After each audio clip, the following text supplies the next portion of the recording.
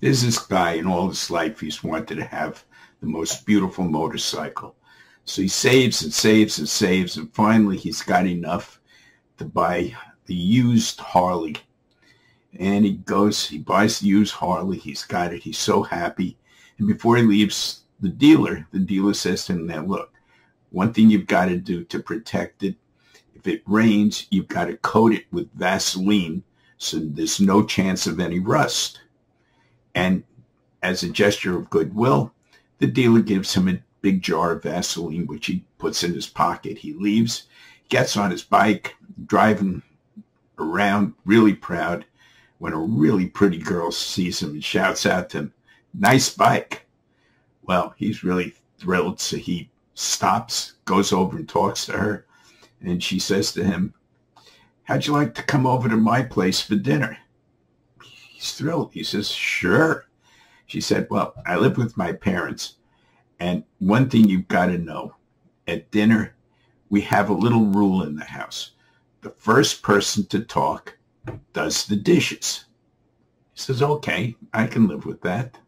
Well, they get to her house, and when he walks in, that rule takes on all sorts of new meaning, because there are dishes piled up on every corner of the house, on the couches, on the chairs, every place. Well, they sit down to dinner. Dinner's served, and everybody is quiet.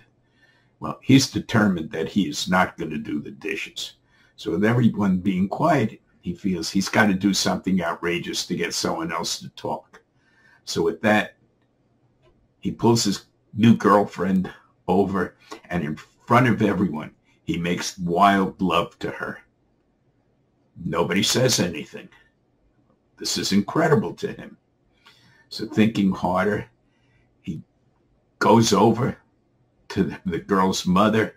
He pulls her over, and he starts making wild love to her. And the girl, her father, nobody says anything. He's really dumbfounded. All of a sudden, there's a clap of thunder, and it's starting to rain.